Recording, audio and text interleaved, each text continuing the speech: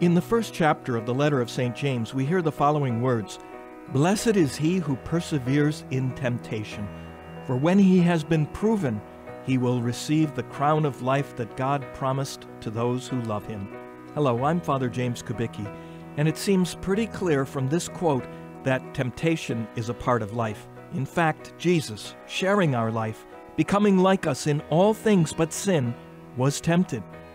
Of course, we tend to think that while Jesus was tempted, he couldn't have been tempted the way I am, tempted to lie and to cheat and to steal, tempted to gossip and to lust after others. Yet, the letter to the Hebrews chapter 4 says this: "For we do not have a high priest who is unable to sympathize with our weaknesses, but one who has similarly been tested in every way, yet without sin." In other words, Jesus was tempted in every way that we are tempted, to do our own thing rather than to follow God's law and plan, to give in to the 7 deadly sins. Temptation keeps us humble. It makes us realize we are not perfect and that we need God's help, and it makes us compassionate toward others who are also struggling to be good. Temptation also gives us an opportunity to exercise the virtues.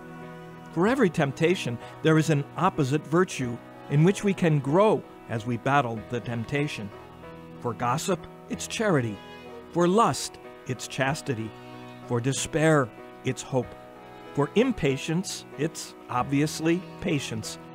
So persevere in battling your temptations today so that you can grow in virtue and receive the crown that God has prepared for you in heaven.